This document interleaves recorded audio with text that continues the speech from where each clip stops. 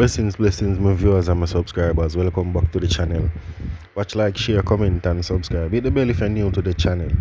Remember, the more you like the video, is the more YouTube recommend it right across his algorithm.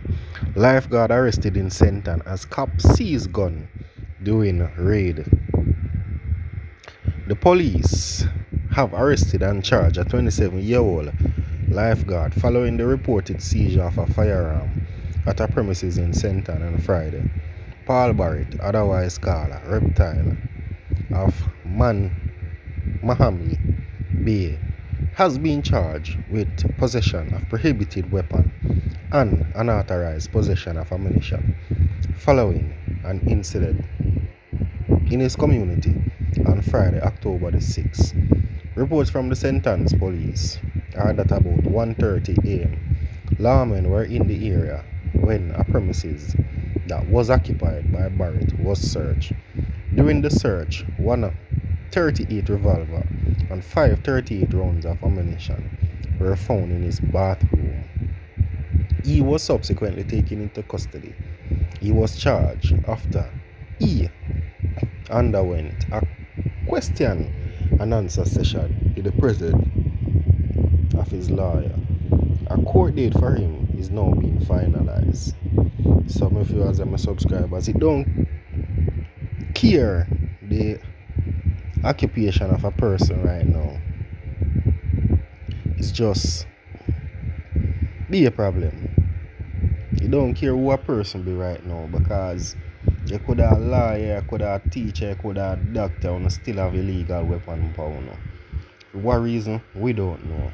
St. James bus CRASH victim identified as entertainer on way to Kingston. The entertainment fraternity in Western Jamaica is reeling from the passing of a reggae chantier, Hyra Style, who died as a result of injuries he sustained when the Toyota Hiace minibus he was in ran off the Long Hill Main Road in St. James on Thursday afternoon.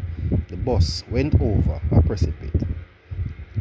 Hyra Style, whose given name is Dylan Christie Hines, is the father of an upcoming dancehall artist, Topman.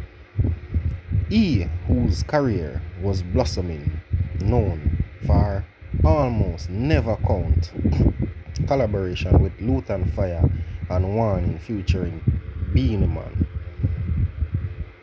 A close family member of the entertainer revealed that he was on his way to Montego Bay to get rid of Kingston to attend original dancehall talk when the incident happened. So we have to just send out condolences to the family, friends, and well-wishers. So it's a tragic incident, but we have to just continue to be strong and send condolences to the family and the friend.